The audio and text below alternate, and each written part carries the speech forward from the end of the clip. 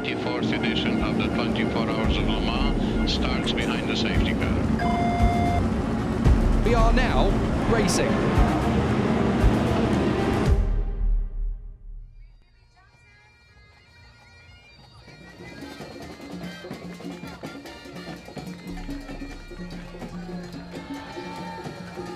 We're right in the city centre here in Le Mans. There's cars everywhere, people everywhere. Amazing bits of machinery. This is, I believe, the car we're going to be doing the driver's parade in. There's a real sense of excitement, anticipation. I think you can allow yourself a bit of time to really enjoy it now.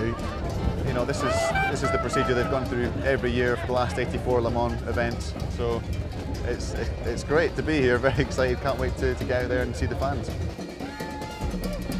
Tonight, once you get to bed, that's it, you switch on to race mode, but as long as you don't use up too much energy, I think it's a good thing to enjoy it and to soak up the atmosphere. That's what makes the event special. This sort of thing here is a bit different to any race I've been to.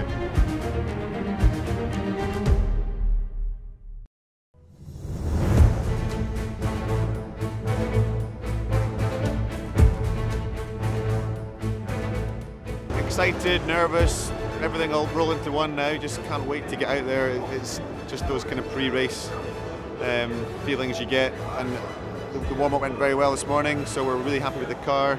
Hopefully, I'm ready for whatever's thrown at us.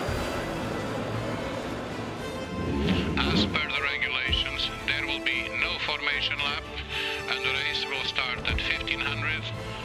So there you are, there is the race director confirming there is not going to be a formation lap, unfortunately. So we are literally going to go straight in behind the safety car and the race will gung-ho, bang on the hour, 3 p.m. We are now racing. A start under safety car is different to a rolling start as well. So everyone will be in single file, there'll be a lot of spray, so it's really just critical to get through the first lap or two without any problems.